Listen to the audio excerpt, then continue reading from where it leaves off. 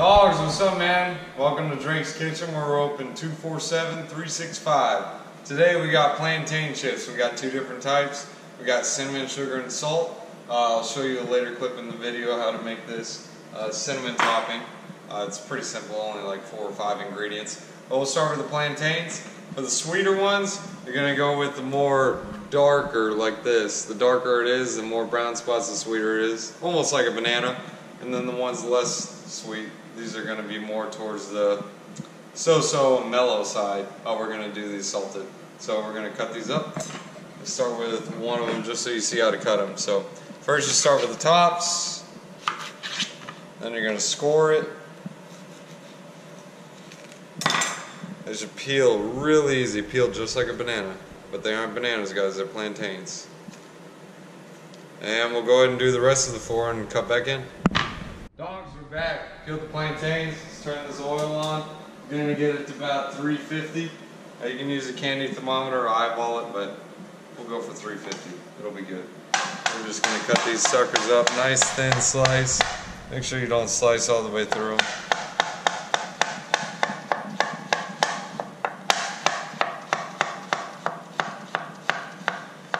Got a little mess, but tried to keep it on. So we'll just cut the rest of them and come back. Welcome back, guys.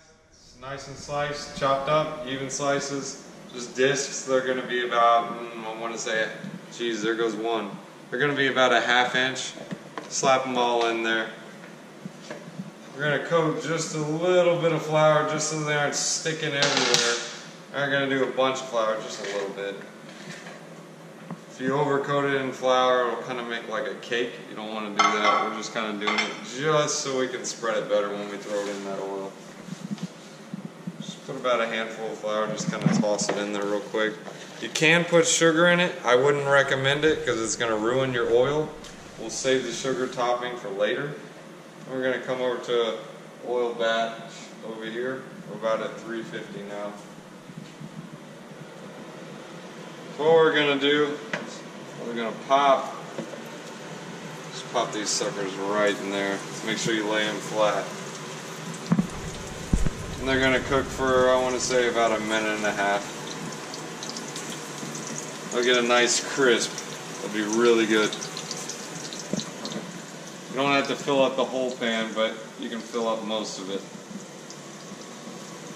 We're going to do a couple batches. So we'll get this one filled up. We'll grab a pan to catch the suckers and cut back to you guys. Alright guys, we're back. We got a pan just for catching it. We're going to go ahead and flip a couple of these suckers. This is kind of what you're going to be looking for. You don't have to fill all the oil to the brim. You see how we kind of have it a little bit up there. We did a thicker slice because it's not going to be super crunchy, but it's going to be crunchy with a chew. The thinner you slice it, the crunchier it's going to be. So you can make them like chips like they do at the store. Way better than store-bought, guys. Don't buy those store-bought bags. Those are pretty nasty, especially when you eat these. Just do your best to flip each and every one. You can cut them long slices too, so they're easier to flip next time instead of discs. But they all taste the same. They all go down the same. They're all good. We're going to throw these with cinnamon. So we're going to throw them on this pan right here just to get the oil off.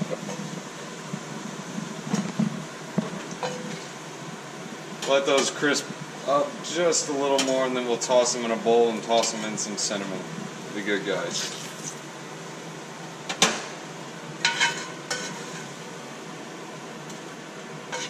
Alright. Yo guys, welcome back to Drake's Kitchen. This is the topping for the plantain chips. What we're going to do is we're going to start with some sugar. We're going to do some cinnamon, some brown sugar, and a pinch of nutmeg. This is just a quick topping for it. You can do salt, you can do cinnamon sugar, you can even just do plain sugar. But we're going to do cinnamon sugar on this one and salted. Grab a fork. We're going to mix this sucker up real quick, and this is all you're going to top them with. I'll put in the bottom of the YouTube video the exact amount of each. We're going to slap the plantains right inside this bowl. We already made that cinnamon sugar. So let's put these right in here. We'll do the salted ones later. I'm gonna grab a little bit of salt just to offset that sweet sugar. For the salted ones, that's all you do. Is you sprinkle a little more salt than that, do about 3 times more than that. Sugar, we're gonna put about that much in. Just toss them up. They have that oil on it, so it's kind of gonna coat it for you.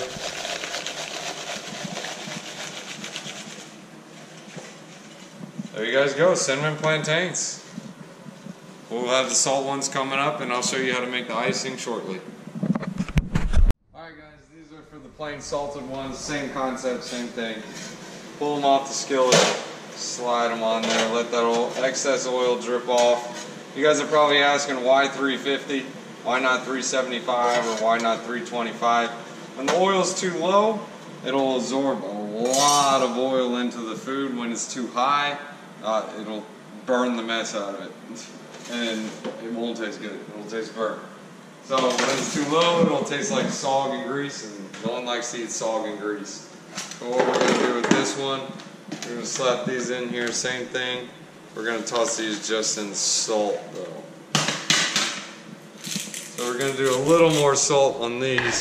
Same thing, just toss them around. And that's it.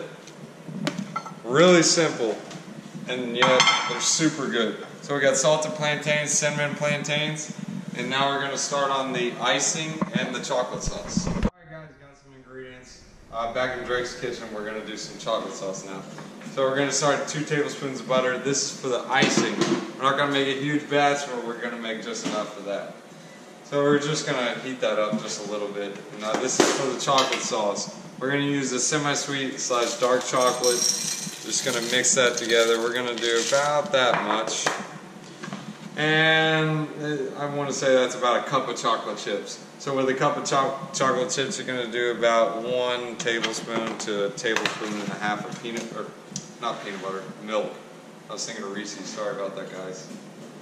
Alright, so the butter's a little bit softened. We don't want it all the way melted. You just kind of want it softened because you want the icing to be a little bit clumpy. And we're going to microwave the chips. You don't want to obliterate them in the microwave. Microwave for 4 minutes, you'll burn the chips. So start with a minute at a time. So we'll do 1 minute at a time. So we got a minute going. Let's get on this icing. It's kind of, butter's a little soft, so let's kind of push it down. Get it a little bit mixed in. So now what we're going to do, we're actually going to add a little bit of milk to this. So we're actually going to take it a little bit from the chips. I mean, you can use the same stuff, but the chips didn't melt through. We're just going to pour a little bit off of it. We'll add a little bit of chocolate in the icing too. Pour that right in there. Close that back up, start our chips back.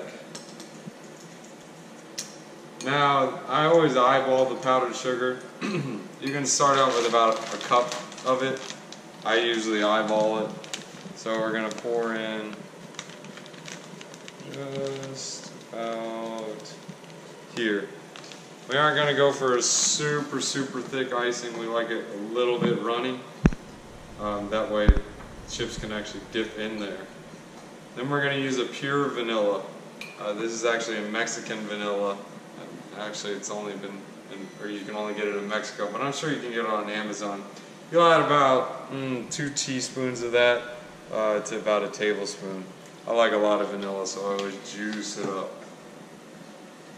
Gonna mix that around. You can use a clear vanilla so you don't get this brownish color, just so you can have a better color to it. But it's a homemade icing. It'll taste really good. That's what I care about, taste, not look. So we're gonna just turn this, mix it around a little bit. It looks like it's a little bit thick, so we're gonna add a little more milk to it just to get it a little more runnier. I just heard our microwave beep, so check on the chocolate real quick. Kind of see how the chips are melting a little bit. What we're gonna do is we're gonna stir those around just a little bit, just to kind of get them mixed through. And then we're gonna toss it right back in the microwave. The reason why we don't obliterate it is because a microwave isn't even cooking, but it's a lot quicker than a double boiler. A lot of people don't like to double boil because of the mess. Your chocolate can seize up, because you get water in it. Long story short, microwave is super easy. So now we're coming back to this icing. Still a little bit too thick. We'll add a little bit of milk to it. We added just about, I want to say a teaspoon right there. I'll put the exact combination and the amount of ingredients at the bottom of the YouTube video. This is just kind of eyeballing. That's usually what I do. I've been doing it long enough. So now what you can do, add some salt. This will hint off on the sugar. It'll make it taste, it seems like when people put sugar on sugar, it's too sweet with the salt. It'll kind of tone it down and make it more mellow. So now this is the type of texture we're looking for, almost like a pancake batter. Just kind of runs right through the fork. It's okay to have a little bit of clumps here and there. We aren't looking for like a super smooth icing. You kind of want it clumpy because when you put it on those warm plantains, you get the mix of butter, melted, icing. It's a good mix. So we're just going to take those just like this. Kind of let it run through, and we're going to just run it right across. You can use 2 forks for a better drop down. I can show you it. Grabbing 2 forks, you stack them right on top of each other. Kind of pick it up and just go like this. And it holds a little more icing to it, and it drizzles it a little bit better.